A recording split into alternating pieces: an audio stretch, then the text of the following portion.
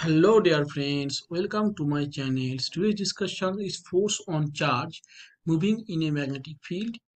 Consider that a charge plus Q is moving inside the magnetic field of strength B. Suppose that the magnetic field acts along Z axis while the charge plus Q moves the velocity V in YZ plane making an angle theta with the direction of B. As the charge plus Q is moving inside the magnetic field of strength B, suppose that magnetic field acts along Z axis while the charge plus Q moves with V in YZ plane making an angle theta with the direction of B. This is the figure. Okay, this is a plus Q, this is F, this is V, and this is B. B is along Z axis and F is along and V is along YZ axis. This is YZ axis. Okay, this is Y and this is X, and X axis is force.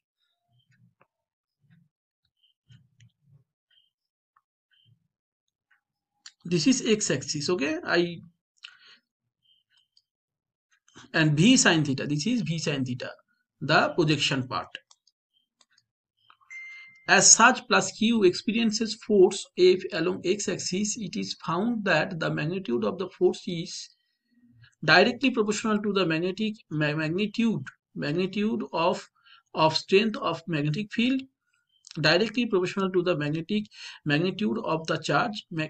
This means magnitude of the strength of the magnetic fields means F proportional to B, F proportional to Q.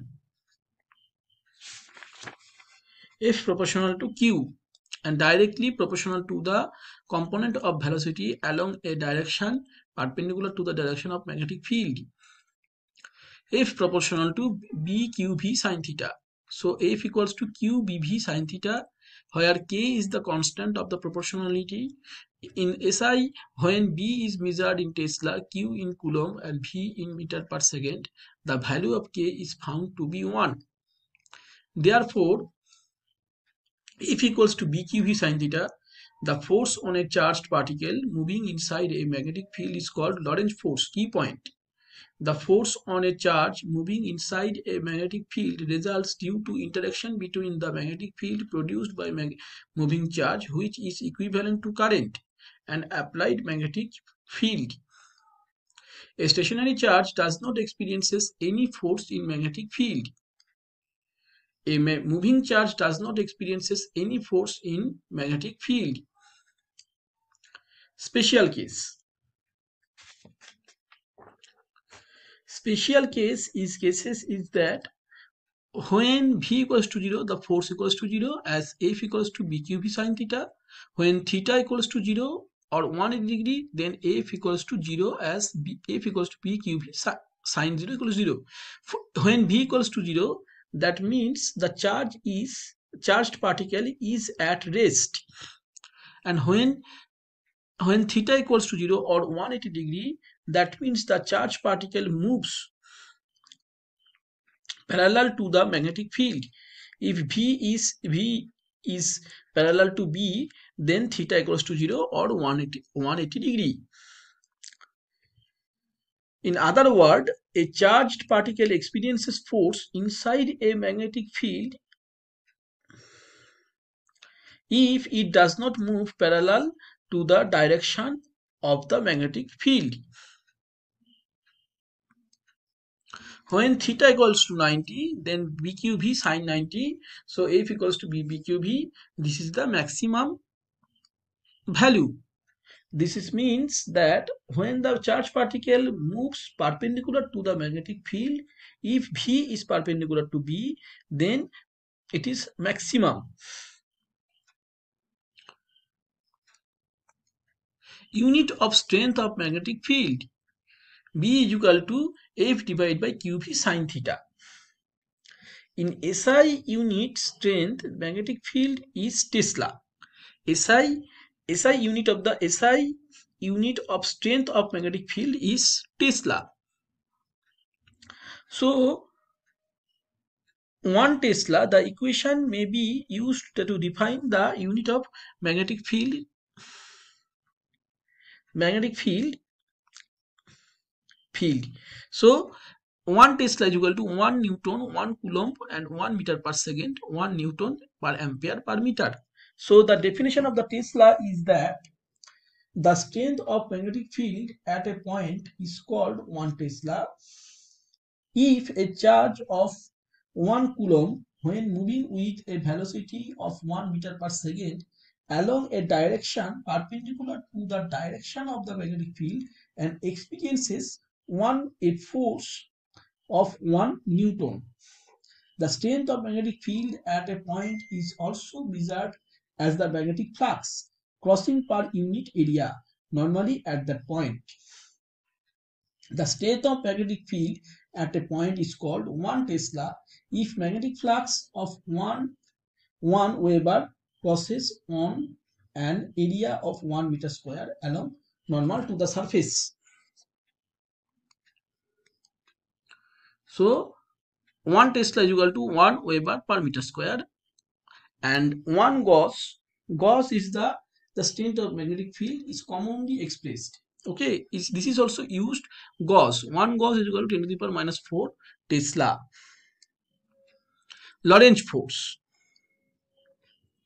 Lorentz force is that when a charge q moves the velocity v inside magnetic field of strength b, then force on the charge equal to F equals to q v cross b. It is called magnetic Lorentz force. Now this is the Lorentz force. F is equal to q v cross b, and this is magnetic Lorentz force. So friends, when a charge q moves with velocity v inside magnetic field of strength b, then force on the charge equals to F into q into v cross b. If in additional to magnetic field of strength b, an electric field of strength E also acts, then total force on the charge q is given by F equals to QE plus QV cross B. This is called total Lorentz force on the charge. The following part may be noted about Lorentz force. The magnetic Lorentz force is in the direction of vector V cross B, that is perpendicular to both the direction of motion of charge and the direction of magnetic field.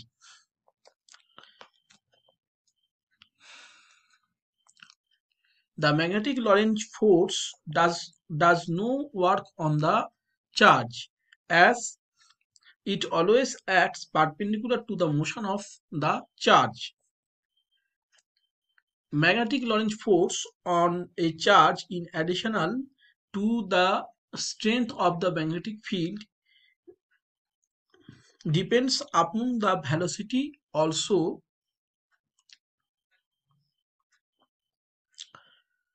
Whereas force on the charge due to electric field depends on only strength of the electric field.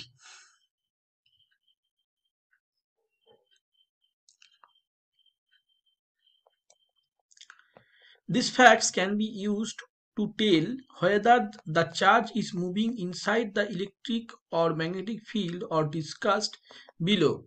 If at a point a charge moving in a field experiences force which varies directly as the strength of the field but does not depend upon the velocity of the charge, then the charge is moving inside electric field only. If at a point a charge moving in a field experiences force which varies directly as the strength of the field as well as its velocity becomes zero when charge is at rest, then the charge is moving inside magnetic field only. So friends, this is my total discussions of the Lorentz force.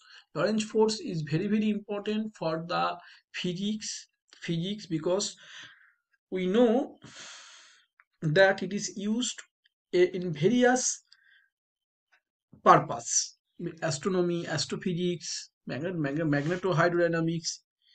Okay, so key point: if a charge is moving along the direction of electric field, only magnitude of its velocity is affected.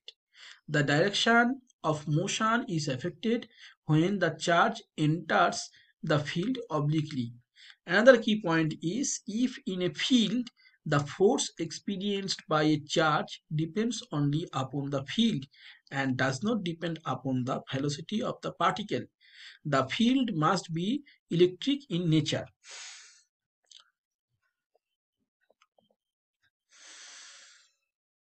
Thanks for watching. I hope I can clear this total facts.